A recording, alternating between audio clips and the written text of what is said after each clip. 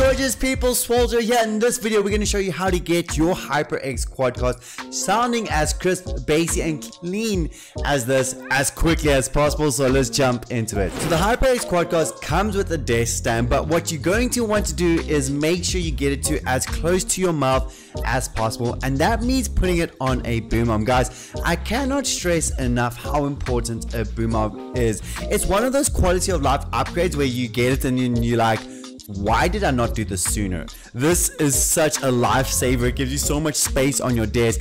It gets the microphone close to your mouth so you don't have to shout so much, and then it just picks up all the sexiness of your voice. Why am I saying sexiness? I don't know. The second question I get asked a lot is, what volume do I keep it on the bottom of the dial? I keep it on the second smallest dot, and you're going to see why when we add some filters to it afterwards. And then the third important thing is you're going to want to set it into cardioid, and that is a setting at the back of the USB microphone. Many people keep it on the default or the wrong setting. Make sure to keep it on cardioid because that thing is going to pick up the sounds coming from around, like kind of like a bubble like this. Don't know what exactly I'm making out here, but yeah, that's it. Yeah, you want to put on that now. 3 steps in, making progress. Look at you go. I'm proud of you. Next thing you want to do is go into your SLOBS or OBS and go into your audio settings, and in here under audio you're going to want to make sure that your HyperX is your mic auxiliary device. Otherwise, sometimes you set up your HyperX but it's actually still picking up your headset instead of your HyperX Quadcast, and that is a shame. That's not nice. And now, time to work some magic. We're going to be adding in some filters. Yes, if you're back again, we're back to filters.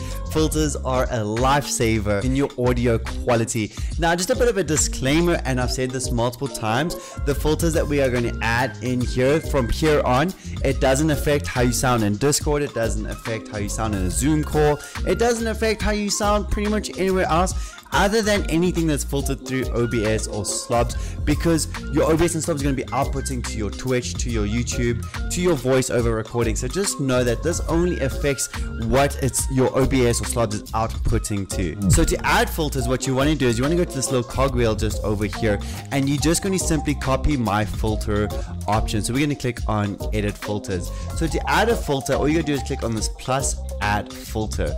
Now what you're going to do is you're going to add 1, 2, 3. You're going to add noise suppression, a compressor, and an expander. And then when we get to the VS2 plugin, I'm going to show you where you can download it and install it, and then how to set that up. It's super quick, super easy, and it makes all the difference in the world. I promise you, it really does. Okay, so noise suppression, you want to keep that on -13.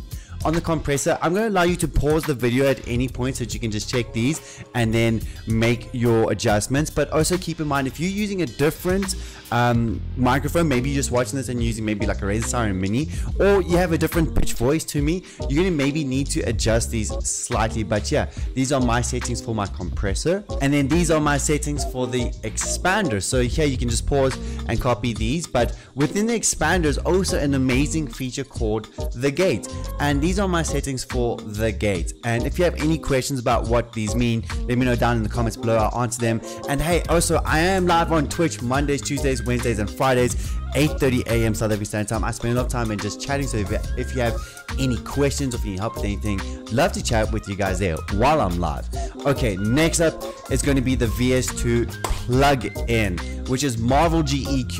A lot of the times the website is down. I get a lot of comments saying that the website is down. So what I've decided to do is upload it into my Discord channel where you can download it completely for free. So all you gotta do is join the Discord, navigate to the free stuff in the channel section, and there you'll find it probably just packaged as a WinRAR file. So you just go download it, run through the installation progress. Once it's installed, close OBS, reopen OBS, and then add it as a filter. So you'll click filter type, and then you should see VS2X plugin, and once you do that, you can then open up this interface, which is going to come up like this. So I use a preset already called bright and bassy. It makes me bassy, but it also helps me with a bit of the high pitches and everything. So I literally just click that, click activated, brighter and bassy.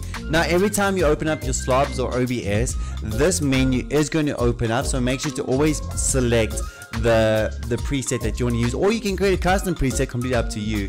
And then you're just going to minimize it while you're streaming and everything. When you close OBS, it closes with it. So yeah, if this helped you in any way, please do leave a like, maybe even a little subby sub. They are both free, but if you really did get value out of this, you'll check me out while I'm live on Twitch.